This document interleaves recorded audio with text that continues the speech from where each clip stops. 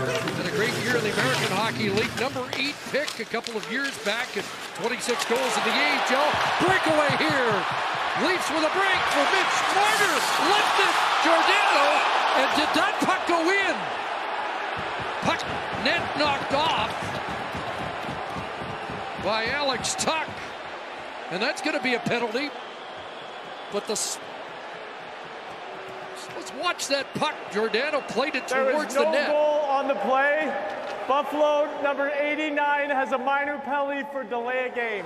So he came flying back to try to make the play, and haven't we seen this numerous times? Good discussion on the ice there as Mitch Dunning getting an earful. I think the puck actually did finally go over the line, but just a great play by Camp, and now you got the speed of Marner.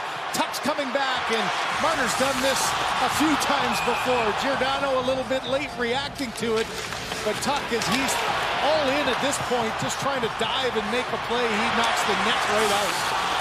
But there's where the puck just went over. The net is long gone at this point.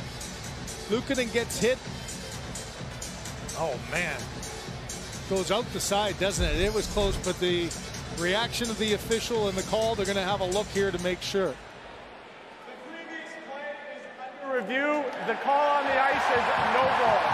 Because Buffalo knocked the net off, if that puck was going in and over the line, if the net was still in place. The result here.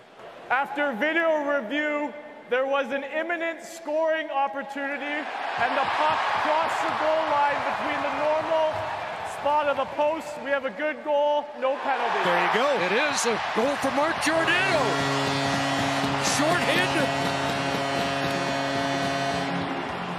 His first of the season, and it's 3-0 Maple Leafs.